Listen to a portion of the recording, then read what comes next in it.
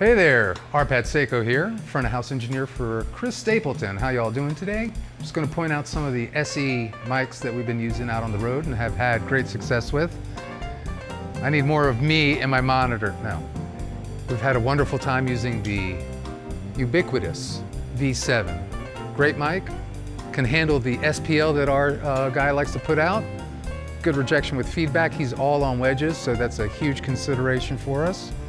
It's been magnificent, looks stylish, and we've had great success with it. And we have a good time and laughs out here on the Stapleton Tour all year long. We like this mic so much we actually take it to all the award shows that Chris performs at, all the TV shows.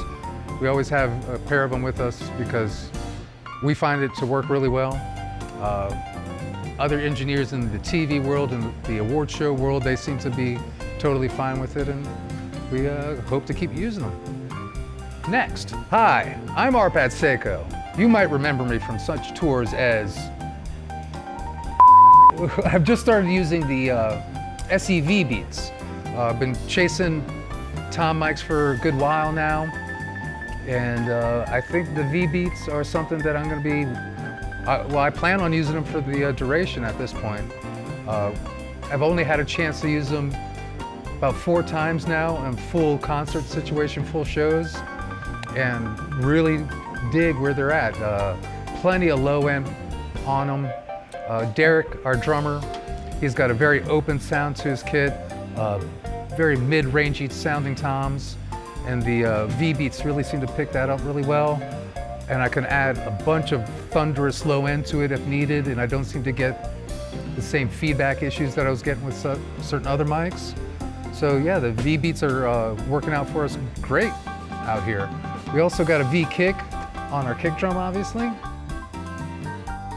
Hi, this is Johnny B, our monitor engineer.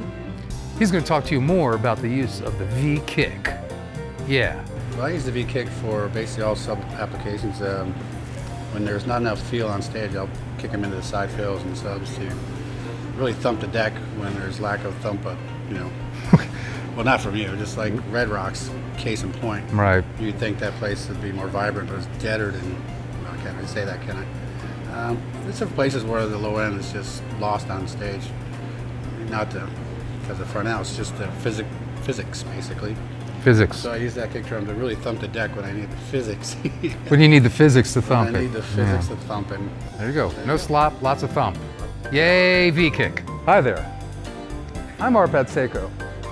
You might remember me from such videos as drum kit mics and maybe vocal mics. Here I am to talk to you about another SE product we have out on stage, Guitar F.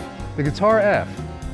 Now, we are using it on a bass rig, which just shows the versatility of these products. And I needed to put this shield on here because the mic on the cabinet was picking up way too much of our drummer, and this has helped. That's what it's supposed to do.